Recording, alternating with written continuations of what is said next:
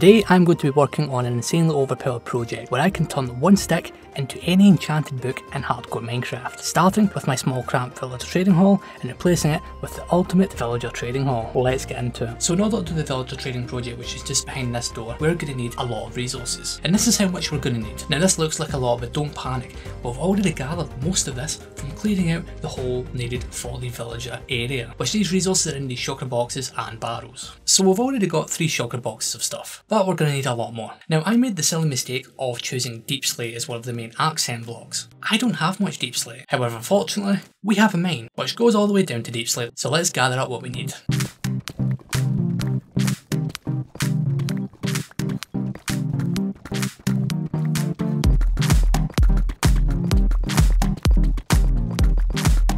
There we go, so that should be most of the resources we need for this project, but we're still missing one key resource. We need a large amount of dark oak. Now looking in my storage, as you can see, we don't have any. So we're going to have to locate a dark oak forest. And after a bit of exploration, we've found a large dark oak forest. And since I want to do this fast, let's tear down this entire place.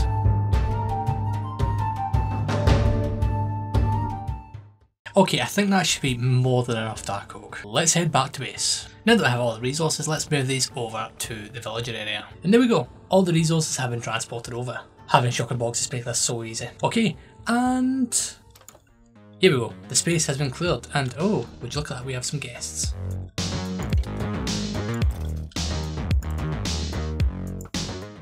Now if you don't want to end up like those skeletons, you better like and subscribe, or else. Should probably light this place up. Okay, so the general idea is I want rooms branching off of this central corridor which will store each of the different villager types. And we have a lot of rooms to do. However, before we get to do that, I'd like to decorate this area first. Cue the time lapse.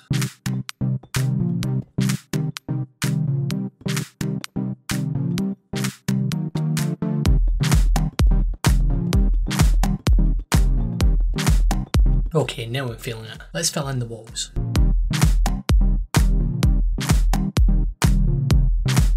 And would you look at that? Ah, this is going to be perfect. So I've got these doorways on each side of the corridor, which currently lead to absolutely nothing. This is where we're going to be doing our villager trading, but this won't do. So let's clear enough space to get some villagers in here.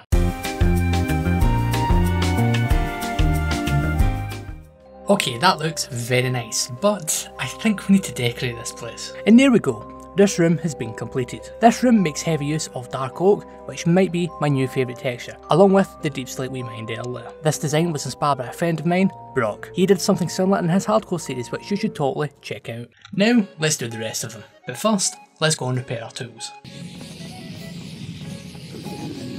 And with our tools being fully repaired, let's do this.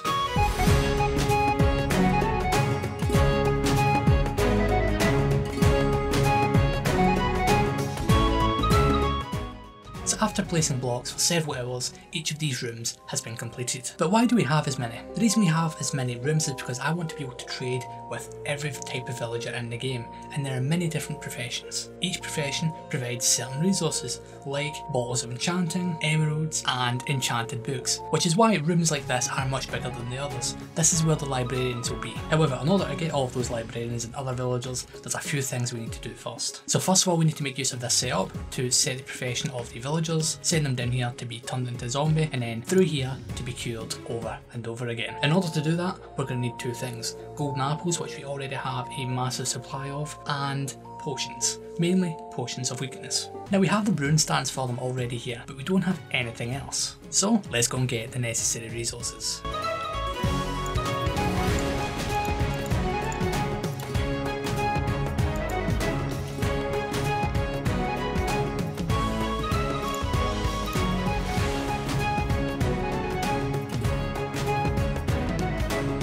Oh boy, that's a lot of weakness potions right there. We also partially filled this chest, but you can see it's partially empty. That's because I already went ahead and put down some dispensers with some weakness potions in here, meaning that we can now test this system. Okay, so at this point we're actually ready to give this whole system a test, so let's get some villagers prepped and press this button to request a villager. Why hello. Okay, so what we're going to do is we're going to set up some Fletchers first. Okay, let's place down the Fletcher workstation, wait for him to get his job. Okay, so now that he has a job, let's do a trade. 1 emerald please. And now the last thing that's locked in is trades, meaning we can send this guy away. away down here. Alright, there we go, it's now been converted, so now we'll be able to move this villager on the conversion area. And there we go, this guy's now finally in place. We need to fill this entire area. Let's get another 7 zombie villagers. Alright, there's 8 zombie villagers. So now all we need to do is do a splash and then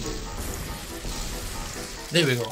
Now we need to wait for these guys to cure up. Alright, all of these villagers are cured. But yeah, as you can see, all of these trades are now a bit cheaper. So after converting and curing these villagers 5 times, we've finally got the trades down to 1 stick per emerald. That is crazy cheap. And now we get to put them into the rooms we decorated before. However, in order to do that, we're going to need to dig a tunnel. Okay, that tunnel should work. And now we can send these villagers on their way. Okay, now we need to get this villager out of this. Get a water bucket, and there you go, you're trapped. And there we go. We can now trade with this villager. Now we need to do that another 7 times. And there we go. All 8 of these Fletchers are in place. And I have an idea. I want to give this a test run. Now if you remember, the trades are 1 stick per emerald. So keep that number in mind because I've got a bunch of sticks here and I've got an entire shulker box of wood. So what I'm going to do is I'm going to convert all of this wood into emeralds. So we're doing some trading stuff and we're left with this much wood. Now I was originally going to trade all that wood for emeralds, but if we look in here, yeah, I've already got an insane amount. So now that we've got all of these Fletchers in place, we can move on to the other villager types. Okay, so we're really low on apples, so we're going to focus on getting some farmer villagers. Okay, yeah, that'll work. Now comes the fun part, and we need to do the same 7 more times.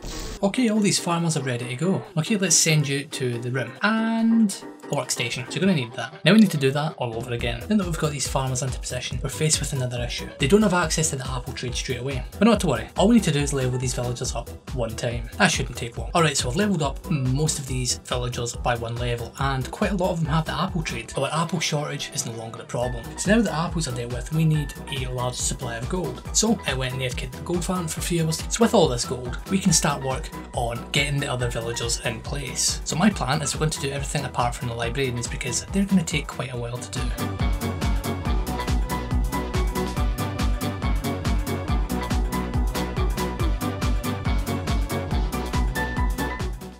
So now that the rest of this trading hall is filled, we get the fun task of filling up the librarian area. So let's get to it. Oh my god, the second villager we got efficiency 5. That's insane. Infinity, that's pretty good. Respiration 3, I'm going to need that for all my helmets. Unbreaking 3, Power 5, Aqua Affinity, Channeling, Feather Falling 4, and let's cure these guys a bunch of times. Alright, so I've cured these villagers twice so far and I've got their trades down to 1 emerald per book. Well, all of them except this one. This one is still quite expensive, and this is for the efficiency 5 trade. So I think what I'm going to do is I'm going to move the other villagers into the trading hall and I'm going to leave that guy there for the next round of curing attempts. Okay, so I've got all the librarians we've done so far into position and they're spread out a little bit because I'm sorting these villagers by category. So on the left here we've got all of our tools and weapon trades, and on the right everything to do with armour. And now with the space we have left we'll fill them up as we need. And speaking of filling these up, that's what I'm doing next. Let's just say this is going to be a lot of fun and it's going to take a lot of time. So after several long hours we finally have this trading hall filled up. Well, everything apart from these 3 places right here. I'm going to save these for future enchantments. So now that we have this trading hall complete, I actually want to make use of it. So we have all of these emeralds to play with, plus the potential of making a lot more.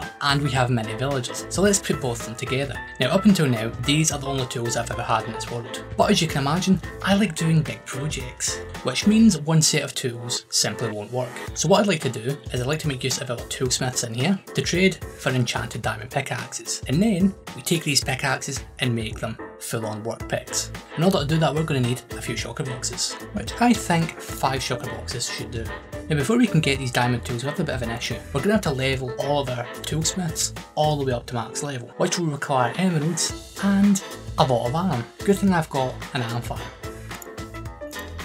That only took about 20 minutes and we managed to get all of these villagers leveled up to master level, giving us the diamond pickaxe trade. Let's fill up a shulker box. So I've got a bit of a dilemma. These diamond pickaxes are all enchanted, so we can't really apply many more enchantments, but there's a simple solution. We take these pickaxes through here and use these grindstones to remove the enchantments. Now that's much better. Now we need to do the same for unbreaking, efficiency, mending and simple touch boots. Now that's an insane amount of enchanted books. Before we make use of these, I'm going to empty my inventory, I'm going to pick these up, and now we're going to make our way over to the gold farm, because let's just say I don't have anyone enough experience for this. And I have 500 levels right now. Okay, so I've crafted this up a bunch of anvils, and I don't know if 15 is going to be enough. Hopefully it will be. So yeah, my process is essentially I'm going to take one pick out at a time, take out all of the books we need. So I'm going to go with the efficiency 5 first. We're going to go in order of the enchantment level in Unbreaking 3. Then what we're going to do is we're actually going to add our Silk Touch and Mending books together. And then we do this, and then that way in the long run, the amount of XP we use will be cheaper. And there we go. I now need to do that another 26 times, which as you can imagine is going to take a long time. Well, we're so close to finishing. We only had 3 pickaxes left, but we ran out of levels. Guess I'm going to have to get some more. Okay, that should be more than enough levels. Let's get these 3 final tools enchanted. That wasn't anywhere near enough experience, but we've got all of these pickaxes enchanted now. Let me do a quick clean up here. Awesome. Now let's take our pickaxes and head home. And since we decided to return to base, I made the decision to clear out our ender chest and sort things out a little bit. So now we have our sugar box of pickaxes here, followed by our food and our iron. And you may be wondering where the rocket sugar box is. I'm carrying that on me at all times, which you can see right here. We are running a bit low on rockets, but I'll be dealing with that at some point in the future. Now the other reason why I came back here is we have a bunch of diamonds in storage, so I had to go mining a few times, and I was going to fortune these up, but I came to a realisation. You see this diamond pick I'm holding? It's only fortune 2. We can do much better than that. Okay, let's buy a fortune 3 book, place one of these anvils, and apply fortune 3 to our pickaxe. Sweet. Now, our other tools could probably do with being modified as well, but they're not really all that important, so I'm just going to leave them as is for now. Oh, and when I was flying over here, I spotted something really weird. I think an Enderman has been here. These guys are very annoying.